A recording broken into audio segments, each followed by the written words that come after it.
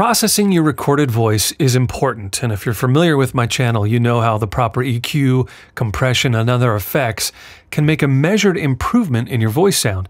Now, what about mastering? Is it necessary? How is it different from voiceover processing, and what does it do for your sound? I'm Lenny B, and I'm going to walk you through the mastering setup for one of my clients using only stock plugins for Adobe Audition. Let's make your voice sound better. We're going to do something a little bit different today. One of my clients has asked me to help with a mastering chain, which is something you do that's totally, completely different from processing your audio. It's something you do at the end when you're going to finally decide where you're going to send your audio, and it's different for each platform. So if, in this case, he's going to be sending it to YouTube or Facebook, and we're going to make a specific mastering chain to optimize the volume, but not too much because we don't want the platform's algorithms to limit it or expand it or change the audio. We want to retain the sonic tone as best as possible. So he's working in only Audition, and he hired me to make him a custom processing chain with only the stock plugins from Adobe Audition, and I'm going to do the same thing for him for his mastering section. So as you can see here, I've got a saturation, parametric EQ, dynamics, de-esser, and a tube model compressor. So this is the custom mastering chain that we used, and why don't we take a listen to that here. Let's shut everything off and let's listen to his voiceover. It's in Spanish, and he's definitely doing a commercial spot for radio and TV. Regresa el mejor espectáculo, motocross en Quillabamba. So that was the original audio, and now let's hear with the processing chain that I have put together for him. Las mejores motos, el mejor circuito, los pilotos más pro y las anfitrionas más guapas. Este 1 de mayo, rugen los motores en el paraíso de Guayayoc. Okay, so you can hear the difference there. So now he wants to get the levels in the right place, make it loud enough but not distort. He wants to retain those tone adjustments that I've put together for him, but he wants to find an appropriate mastering level before he posts it to YouTube. So what I've done is I've opened up a, by the way, he also wanted a little reverb and echo, which is just awesome. It sounds good. I got to play that for you. Hold on. El mejor circuito, los pilotos más pro. That sounds great. One thing you need to understand is when we're doing any kind of mastering and preparing the right levels for a particular platform like YouTube, the metering is really your roadmap. You want to make sure you're hitting the right levels according to their loudness standards, and each platform has a different standard. Some situations call for just raw audio with no mastering. Some situations call for a specific volume like YouTube or some streaming. If you're making music and you're sending it to Spotify, they're going to have different mastering and loudness standards. So it's important to find out where you're going and where you're sending it to, and you could appropriately kind of adjust the mastering specifically for whatever platform you're sending it to. So that's what we're going to look at today. So what I am putting together for him in this is for YouTube, and I went and looked online. So YouTube is looking for a max integrated at -14 LUFS with a true peak at -1. That's what YouTube. And if you look at Apple Music, it's different. If you look at Tidal, Amazon Music, they've all got different. Spotify's got a whole different deal, -11 LUFS. With a -2 dB true peak. So we're looking at YouTube, but just understand that every platform has a different kind of standard they want you to follow. And here's the deal. You can send a louder level or a quieter level to these platforms, but they have their own processing when they do the compression to put the file on their platform. It runs through a whole system, and so they're going to get it to that standard. So if you send it way above, they're going to have to modify it. If you send it way below, they're going to have to modify it.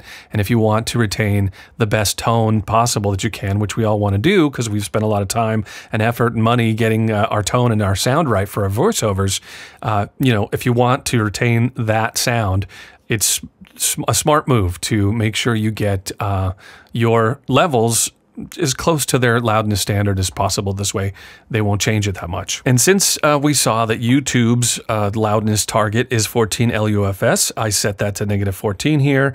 I had to change it to LUFS because it was on a different default setting. Let's see. And also our peak indicator, that's okay. And the rest of it we can do. So I just wanted to set those two. And then you could look and it actually will show you where you're at and it'll give you that integrated peak. So here's what we're going to do. I'm going to play this. I'm going to put it back to 0. This is where the limiter was. It was back at 0. Let's make it 0. And I've set this. This might have been at 0, and I set it to -1 because that's what we want our -1. That's what we want our maximum peak to be, and I set it to true peak. I think the default is on peak. So -1, and then look ahead time, that's fine. Release time, that's fine. And we're going to change the amount of boost that this limiter pushes it to that limit before it kind of cuts off everything. And then what that's going to do is by adding the volume here, what that's going to do is raise the LUFS, and it's the integrated loudness of this track. So let's play this from the beginning, and I cleared out the meter. And really what you're able to, once you play this whole clip and you play through for quite a while, the longer you play it, the better this resolution is going to be, because it's adding up, it's integrated, it's adding up all of the loudness with the quietest and the loudest spots. It's giving you an average basically of the loudness in the clip. So let's play it through without any limiting. We're just looking at the meter here. Este 1 de mayo, regresa el mejor espectáculo. Motocross en Quillabamba. So now this doesn't have any limiting. We're not doing any mastering yet, but I've just played it through. I would usually play through the whole clip just to get a really true, or when those numbers stop bouncing around. So we're at -22 LUFS. So we have to raise this, and you could see on the meter. Las mejores motos, el mejor circuito. Now that we've done all the processing, our peaks are like -6, and you know it's lower here in the output level. Los pilotos más pro y las anfitrionas más guapas. You could see before the compression where really the dynamics are the difference in the loudest and the quietest parts of this audio are much different than the output after the compression. You can see that the dynamic range is smaller. Este 1 de mayo, rugen los motores. It goes above and it goes below, and this one stays this stays in a smaller range, and that's what compression does. So what that's going to allow us to do is push the level up in the mastering phase, and I'm going to just emphasize this one more time because it's really important.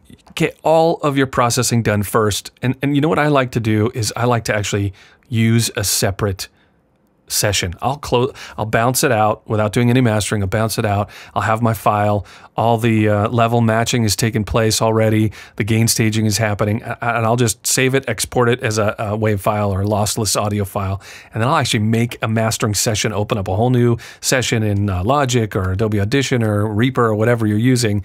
Then I'll put it in, and then I'll do a mastering session on top of that.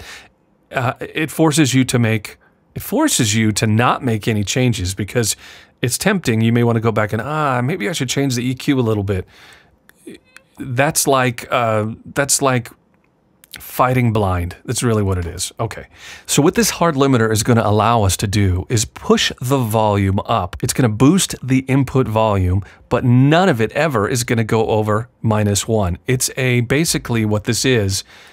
It's a compressor with a very, very high ratio. It's infinite ratio is what it is. So the volumes go up to a point and then it just stops. It won't go any higher than this -1 that we're setting it to. So it's allowing us to push it all the way up to the top. Usually a brick wall limiter is pretty transparent. You can't tell, but it shows that we're getting the file louder without distorting, retaining our tone adjustments that we did in the production, in the processing. So we're at -21.9. Let's reset it again. So if I want to get it to 14, I'm going to bump it up about 7, and then we're probably going to fine tune it a little bit. So you'll see I'll go 6.4. Let's do just 7 dB. So I've increased the input. We've boosted the volume input going out, but we're preventing it from going over -1 ever. So now let's see what this loudness meter says once we play it from the beginning again. Este 1 de mayo, regresa el mejor espectáculo. Motocross en Quillabamba.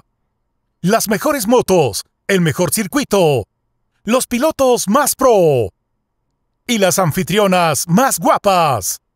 Este 1 de mayo, rugen los motores. All right, I've played about halfway through the clip, so we're seeing a good level. It's about -14, but we can get it probably a little higher. Is it always going to be, you know, I don't want it to go into -13. Let's just put it that way. So I'm going to go up about 0.5. All right, let's see where this 0.5 increase to 7.5 dB in the boost for this limiter. Let's see where this takes us from the top. Este 1 de mayo, regresa el mejor espectáculo.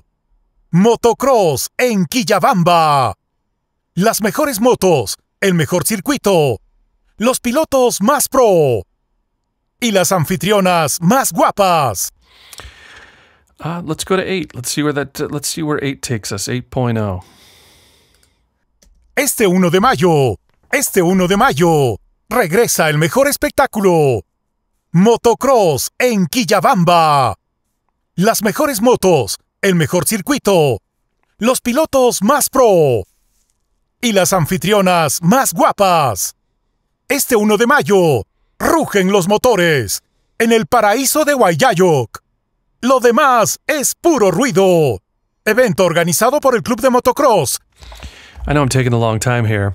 I'm playing it out because the longer you play, and it's averaging more and more of the dynamics to give you that loudness, and we're getting pretty close. So I'm going to back it off, just 0.2. Doesn't matter that much. We're talking about really, really tiny, minute changes in the volume. But if you feel like you want to get it as close as possible, you can shoot for that. Let's try one more time. We'll reset it and see how close we got this to the -14 loudness standard for YouTube. Este 1 de mayo, regresa el mejor espectáculo. Motocross en Quillabamba. Las mejores motos, el mejor circuito, los pilotos más pro y las anfitrionas más guapas. Este 1 de mayo, rugen los motores en el paraíso de Huayayok. Lo demás es puro ruido. All right, well, I'm happy with that. I would probably hold it right there and export it now. And so what we've done is we added a limiter and we've added a loudness meter in Adobe Audition to give us, you know, we got the roadmap. We could look at the meter and see and get really, really close to the loudness standard from our desired platform.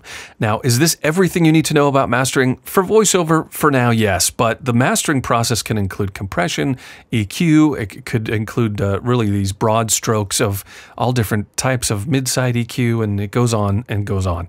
But for now, that's all. I just want you to know that mastering does go much, much deeper than this, but for now, this is a good kind of a, I'm going to start, like I mentioned before, I'm going to start talking a little bit more about mastering because it's important, and it's an important piece to make sure your demo, to make sure your audition sounds better than everybody else to help you get the gig for voiceover or anything else that you're doing.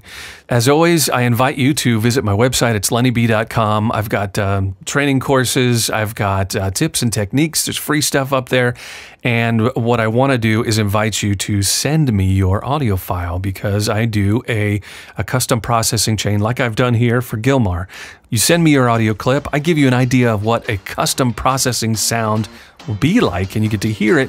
And then if you're interested in fine-tuning it, we can do that and get it on your system. It's all at lennyb.com. Questions and comments are great below. I try to get back to everybody as soon as I can. When you know your voice sounds better, you'll perform better, you'll be more confident in your delivery. And if this is your passion, invest in yourself. Do something about it. Let's make your voice sound better.